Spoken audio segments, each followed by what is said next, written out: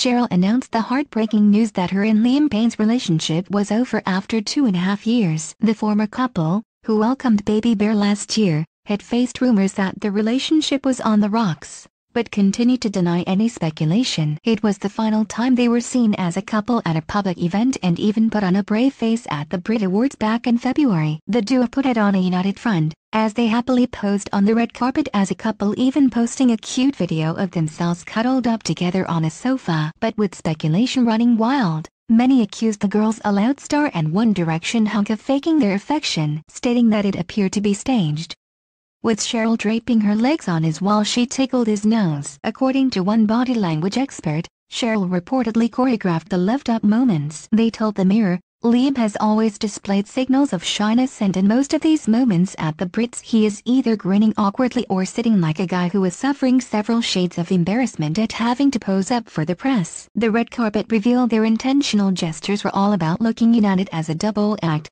Judy continued. Cheryl face-checked him with a look of either concern or to seem to ping the smile across and get him to mirror her. The handhold didn't quite work, as Liam seemed to have grabbed her wrist rather than press palm into palm, and at one point his facial expression took on a sadder look with steepled eyebrows. Cheryl looked animated and determined though, throwing a proud and almost challenging stare to the cameras. The message seemed to be that Liam was up for awards at the show and she was standing very much by her man for the night.